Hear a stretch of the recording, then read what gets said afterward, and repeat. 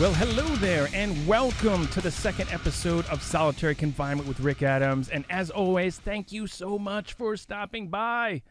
Hopefully you enjoyed episode 1 of Solitary Confinement, where I ramble on about the misplaced outrage of the hashtag cancel Netflix, which was a couple weeks ago, and it seemed to already die out. So much for all that outrage.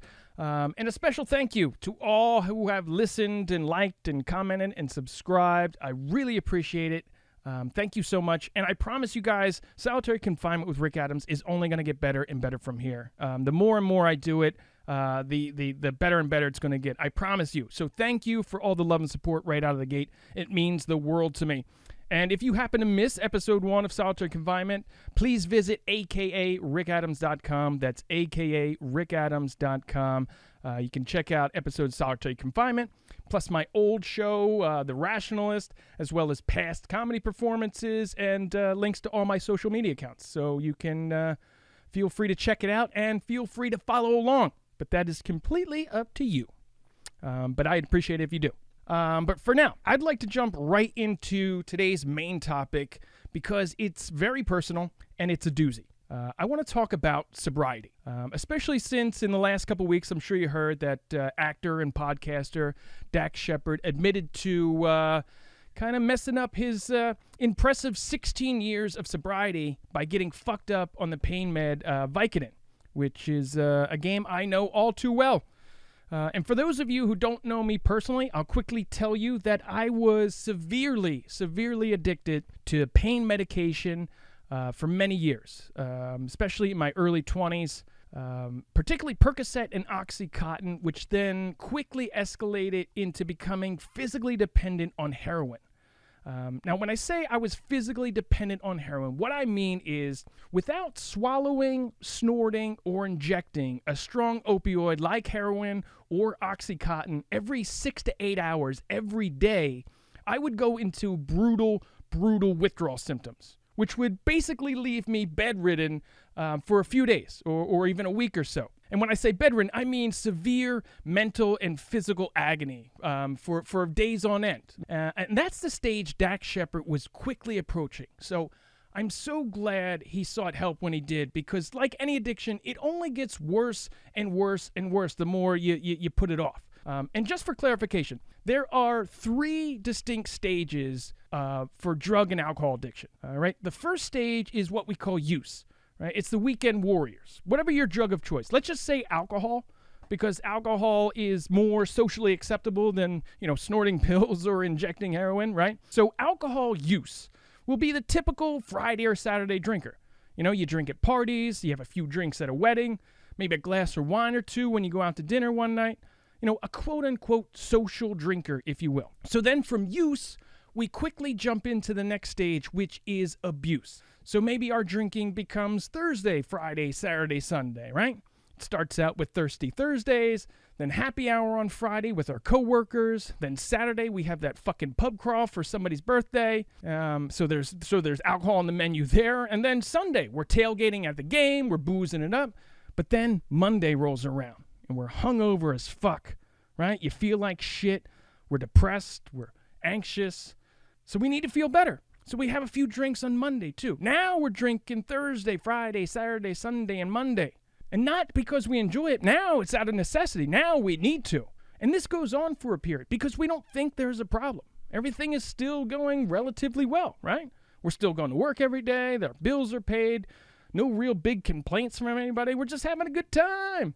And some people can handle this lifestyle, right? We call it a functioning alcoholic. But for many others, and myself included, we fit into this next category, where we take things even further than that, which brings us to the final stage of addiction, which is dependency. Now, with dependency, we need our fix all day, every day, because our body is now physically dependent on the alcohol to function. This is the stage I was in with heroin. And this is where Dax Shepard was starting to get into, right? Dependency is where if you were to stop using suddenly, severe withdrawals will set in and you're fucked. You are fucked. You're bedridden, you're depressed, you're anxious, you're hot with cold sweats, your bones and muscles ache, your skin is fucking crawling up your body, and then, on top of all that misery, you now have to tell your friends and family members what the fuck is going on, right? You already feel like the biggest piece of shit in the world. Now you have to describe to your family what the fuck has been going on the last couple months, few years. But thankfully, there are medications out there for both drug and alcohol dependency, so it will minimize those withdrawal symptoms, as well as the mental suffering, the depression, and the anxiety. But alcohol withdrawal can be deadly. So if you or a loved one is having a problem with alcohol, especially during this pandemic, seeking professional help is that first major step that will save your life. Seriously, I remember when I first admitted that I needed help. Yes, it was fucking terrifying to tell my parents that I was addicted to heroin, because I failed them. But it was also so freeing to allow people into my life to actually help. Dax Shepard and I are both really lucky to have that support system. Family and friends that are there to help you pick up the pieces. I'm forever indebted to my family and friends for all of their support throughout the years and throughout the missteps. But many people don't have that support system, which makes getting and staying sober even more difficult. That's why funding proper mental health and drug rehab centers is of the utmost importance, especially moving forward from this pandemic. Because drug and alcohol dependency, it doesn't discriminate. It does not care how much fucking money you have or what fucking shitty town you live in. It affects all of us, whether we like to admit it or not. You may have somebody in your family that has an addiction problem, one of your friends, one of your neighbors. You might not know anybody that's addicted, but they might live in your town and they're leaving dirty needles everywhere. It's affecting you in some way, shape, or form, whether you'd like to admit it or not. I guarantee you. So I'm glad Dax Shepard was able to share his struggle. And it's given me the courage to do the same, because sobriety is really difficult, especially now during this pandemic and lockdown.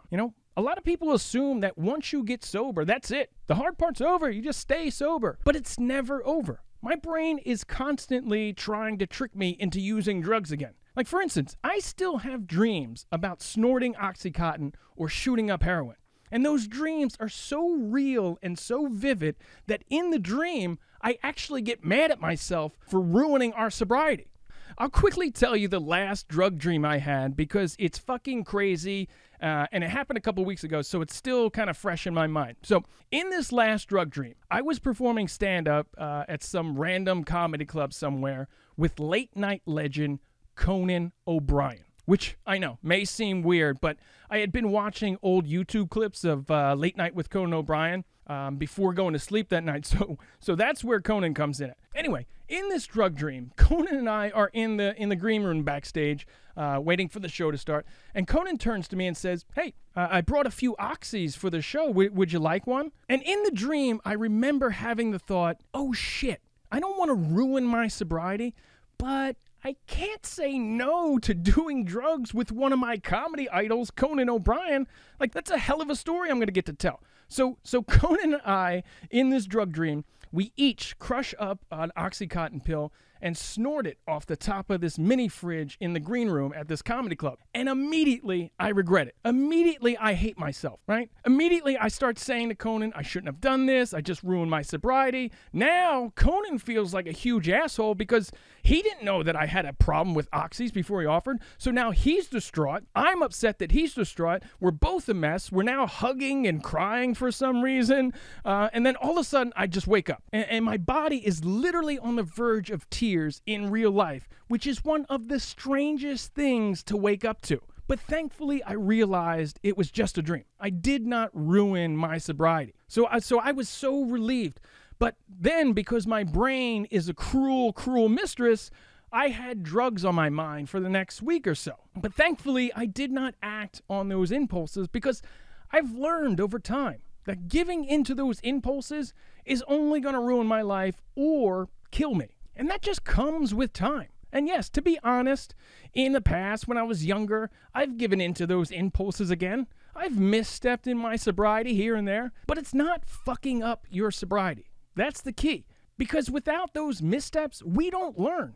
Our brains are tricky little fuckers that will get out of control if we let our guard down, and that's what happens. So I applaud Dax Shepard for sharing. Drug and alcohol addiction is not a moral failing, but shame and embarrassment is always tied to it. So there is real strength in sharing our missteps. We're only human. Think about it. Drug and alcohol cravings are coming from the most primal portions of our brain. For example, I describe heroin cravings like having a crush on your ex-toxic lover. You know in your heart of hearts that they are horrible for you. You know the next time you meet up, they very well may kill you. And if they don't kill you, they'll at least ruin your current life. They'll burn everything to the ground with a goddamn smile on their face. And the most troubling part of all this is we know it, but for some crazy reason, we still love them to death and think they are perfect for us. That is heroin craving in a nutshell. It's fucking crazy. But that's how powerful our brains are. Like I said, our brains are tricky little fuckers because it knows what it wants and it knows how to manipulate our thoughts to get what it wants. Try giving up sugar and watch what your brain does to get you to eat sugar again. All of a sudden, you'll pop up like the Manchurian Candidate and go ransack your local 7-Eleven's candy aisle, and you'll be back home stuffing your face with sugar before you even know it.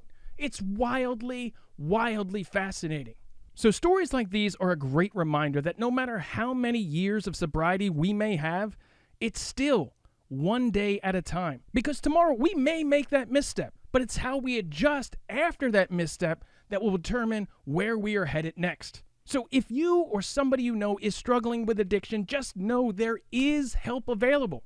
There is a way out. Trust me, I thought the only way out of my heroin addiction was either death or jail. And while those two options are still on the table, getting sober and rebuilding your life is a viable option as well. Now, obviously, it's not going to happen overnight.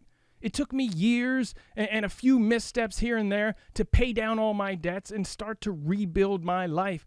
But it is possible. And sure, not every day of my sobriety is perfect. Those dark, depressed days come around. That's actually one of the main reasons why it took me so long to record episode 2 of Solitary Confinement. Because, the depressed days and imposter syndrome shows up and, I can't get anything done.